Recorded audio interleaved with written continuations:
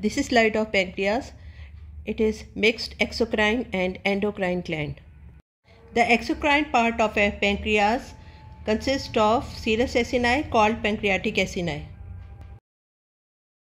The endocrine part of pancreas consists of cell clusters called islets of Langerhans that are scattered among the exocrine secretory acini.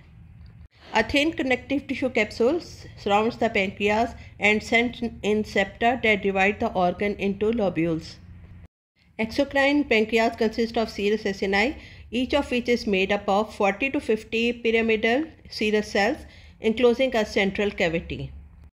Each serous cell has a spherical basal nucleus. The apical region contains imogen granules and therefore stains darkly eosinophilic.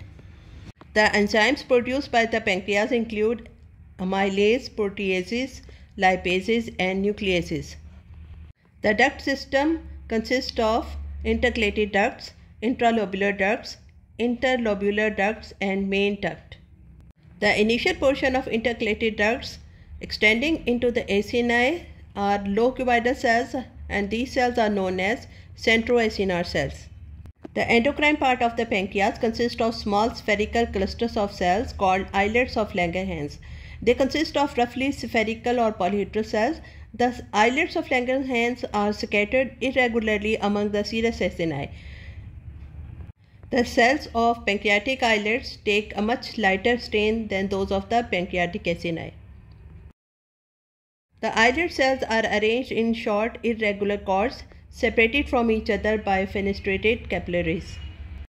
Depending on the morphology, size, and distribution of cytoplasmic granules, pancreatic islet cells are classified into 4 types: alpha cells, beta cells, delta cells, and PP cells. A cells produce glucagon, B cells produce insulin, and D cells produce somatostatin.